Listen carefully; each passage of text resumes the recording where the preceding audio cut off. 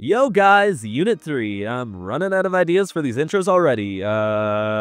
This unit simply goes into more things to do with derivatives, and it is only 6 topics. For reference, Unit 1 was 16 topics, so if you can't tell, this is huge. This unit is worth 9 to 13% on the AB exam, and 4 to 7% on the BC exam.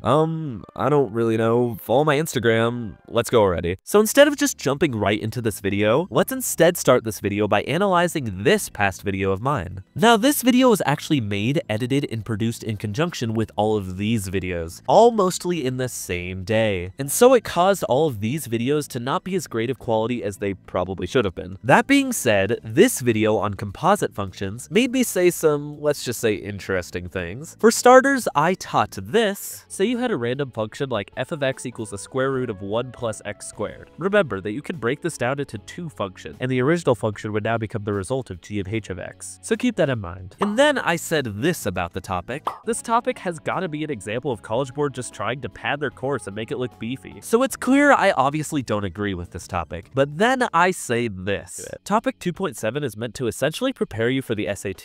The reason I say this is because the only place you'll find the things in this topic is in the SAT. You see, the Max that made this video had no clue what derivatives and the chain rule was. He never thought composite functions might be an important part of calculus. So I'll say it. College Board 1, Max 0. Anyway, enough about my past mistakes. Let's talk about this chain rule. Just like this idea of a composite function being f of g of x or h or whatever dang letter, the chain rule uses that and says the derivative of a composite function, f of g of x, is equal to f prime of g of x times g prime of x. We are going to do a few examples of this because the chain rule is very important to know. Let's start with this one, x squared plus 7 to the 5th. Now, if you didn't know anything about the chain rule, in the past, you would have had to multiply this all out, maybe even using Pascal's triangle, and then do the derivative of each singular term. Now with the chain rule, it is very easy. Let's start very simply and do the power rule. So we take the 5 down, we don't do anything to the inside function, then subtract the power of 5 by 1. Now, to go along with our chain rule, all we do is multiply this by the derivative of our inside function. So the derivative of x squared plus 7 is 2x. Great, now let's multiply this to get 10x, and this would be our derivative function of x squared plus 7 to the 5th. Now let's try this example, the derivative of cosine squared of 4x. Now, trig is weird, and I'm not actually sure why this even is, but saying cosine squared of 4x is the same as saying cosine of 4x squared. Trig functions just always have the squared before the x for some reason. But luckily, now that you know this, you can use the chain rule again. Once again, let's do the power rule while leaving the inside function alone, but then there's a function inside the inside function, meaning a chain inside of a chain. That just means we need to use the chain rule 2 times. So we first multiply it by the derivative of cosine, so negative sine, and we keep the inside function the same. Then we multiply it again by the derivative of 4x, which is 4, and multiplying the 4 times the 2, we get 8. So this is our final answer for the derivative. I guess you could put the negative sign out front if you really wanted to. Oh, and I guess you could also use the double angle identity to shrink it down even more, but stop making this more complex. This answer is good enough and will give you full points. You don't even need to know the double angle identities for the AP Calculus exam. Alright, one more example. Let's do a square root function. Let's say the square root of 5x plus 1. Let's go over the traditional way of doing the derivative of a square root function. We first rewrite it to be the power of 1/2, as that is the same as the square root. Next, we use the power rule, and because of the negative exponent, we can rewrite it as a fraction.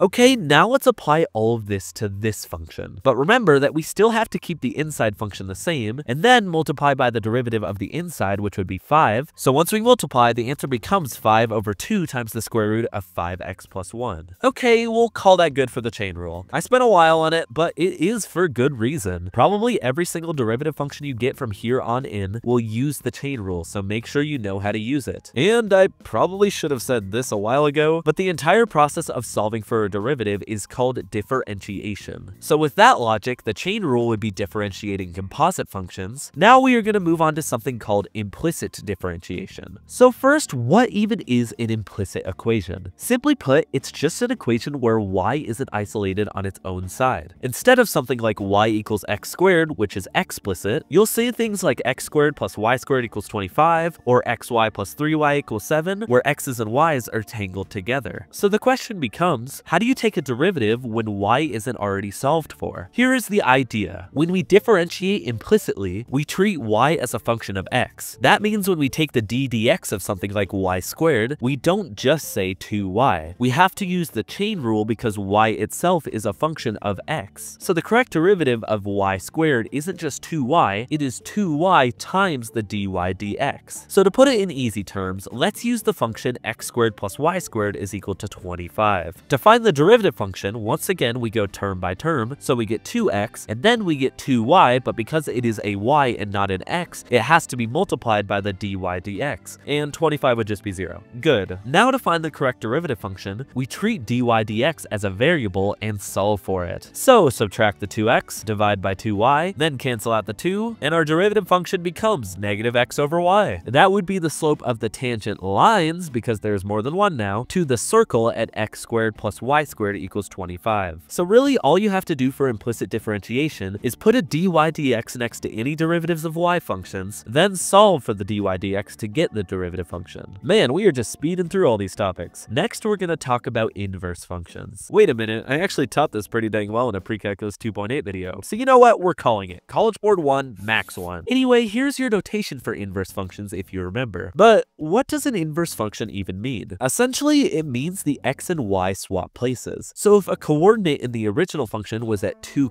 8, the inverse function would have a point at 8, 2 because the x and y swap places. That should all be review. Now let's talk about the derivative of an inverse function. It is 1 over f prime of that inverse function. And yes, you do need to memorize that. We're going to go over an example now. Take this table. Now say that a question asks us to find g prime of 3 when g of x is equal to f to the negative 1 of x. So as always, we start from the inside and go out. Since g of x is equal to f to the negative 1 of x, we can turn g prime of 3 into f to the negative 1 prime of 3. So now we have to look on the table where it equals 3, but not for x, for y, because remember, x and y swap places for inverse functions. So the answer we get there is 2. So now we can plug that into our derivative formula, so 1 over f prime of 2, but we know f prime of 2 when x equals 2 is equal to 4, meaning the answer is 1 over 4. But what about this problem? If f of x equals 2x plus 1 and g is the inverse of x, what is the value of g prime of 18? So the first thing we need to do is rewrite this. Since g of x is really f to the negative 1 of x, we can rewrite g prime of 18 as f to the negative 1 prime of 18. So that means we need to first plug in 18 for the y value in the function, so for f of x, then we simplify, and solving for x we get 8.5. Now we plug it into the inverse derivative formula and we get 1 over f prime of 8.5. However, since this is a linear function, the derivative will always be one number, and in this case it is 2. So that means f prime of 18, or rather anything in this linear function, is 2. So our answer is 1 over 2. Alright, let's move it along. What about inverse trig functions? First, always remember that this is notated in two ways. It could be your arc notation, or it could be the -1 notation you saw before. This is the part of the video where you unfortunately need to memorize 6 different formulas. However, it's really just memorizing 3. Let me explain what I mean. We start with inverse sine, secant, and tangent. The derivative of inverse sine is 1 over the square root of 1 minus x squared. The derivative of inverse secant is 1 over the absolute value of x times the square root of x squared minus 1. And finally, the derivative of inverse tangent is 1 over x squared plus 1. So now if we add the other 3 inverse functions, the derivatives of each are just the first 3 we went over with negative signs on them. And if you're like me the first time I saw this, you might notice that there are a lot of square roots in the denominators, which is what we used to call a big no-no in the world of trig. However, apparently in calculus, that whole rationalizing the denominator thing doesn't really matter anymore. All of these formulas you will need to memorize. You should probably pause the video as I'm speaking right now and do whatever you can to memorize them. But anyway, I'd be remiss if I didn't go over an example or two, so let's try this one. The derivative of inverse sine of 4x. So let's pop the formula for inverse sine on the screen. So let's plug everything into that formula, so 1 over the square root of 1 minus that 4x we had earlier squared, so it would just be 16x squared. But this is a function inside of another function because you have the inverse sine and you have the 4x. So we now need to do the chain rule and multiply it by the derivative of the inner function, which is 4. Then this is our final answer. And yes, you can put the 4 on top if you want to. Alright, one more. Let's try this example. The derivative of inverse secant of x cubed. Let's pop up the derivative formula for inverse secant. Once again though, this is the chain rule because a function is inside another function. So we multiply it by the derivative of the inner function, and putting it in the numerator, we get 3x squared over over the absolute value of x cubed times the square root of x to the 6 minus 1. We could leave the answer as this, but the absolute value can be simplified with the numerator, so this would actually truly be our final answer. Notice how the absolute value stays and doesn't go away. That's because it's needed for the inverse secant domain. And really quickly, another thing about inverse trig functions. For reasons beyond human comprehension, inverse trig functions all possess restricted domains for which angles are allowed to exist. Now, if you're looking at the screen now and none of this is ringing any bells, I actually already made a very good short video on inverse trig functions that explains this very well. I will link that video in the description. By the way, College Board 1, Max 2, I win. Now let's move on to the last thing in this unit, higher order derivatives. Now here's the idea. Just like you can take the first derivative, you can also take the second derivative, third, fourth, and on and on. The notation looks like this. Anything after third prime would just be the nth derivative. The idea is pretty simple. To find a second derivative, you take the derivative of the first derivative. So the third derivative would be the derivative of the second, and so on. The only place this will get a little strange is with implicit differentiation. Going back to our implicit example from earlier, if we wanted to find the second derivative, we take the derivative of the first derivative, which was negative x over y. Oh, and god dang it, it's the gosh darn quotient rule. Alright, fine, let's just put the dang quotient rule on the screen. Let's first label everything, then we plug everything in. Let's do some quick simplifying, but now here's where things get fun. We already know what y prime is because we found that earlier, so we substitute that into the function, and now through a lot of very complex algebra, we can simplify it all the way down to negative 25 over y to the third as our second derivative. Not gonna lie, probably not the greatest example I've ever used, but it got the job done. And if you're not understanding the purpose behind this example, essentially the big deal with taking the second derivative of any implicit equation is that you will always substitute the dy dx you got earlier to be able to find the second derivative. But more broadly, if you're wondering why we solve for the second, third, and so on derivatives, here's my answer. I actually don't know. I don't believe we are actually supposed to know yet. Remember, I'm learning this course alongside all of you, and I suspect we will all learn why we take second derivatives in the future. But until then, why don't we call it a day there? Unit 3 is officially over. However, my ritual contractually obligates me to tell you to watch this video and subscribe to this channel. Believe it or not, this script actually took 3 days to write. Unit 2 took 2 weeks to write, so I'm happy with this unit. Thanks for watching, and you should probably click on this end screen. It's getting a little awkward, bro.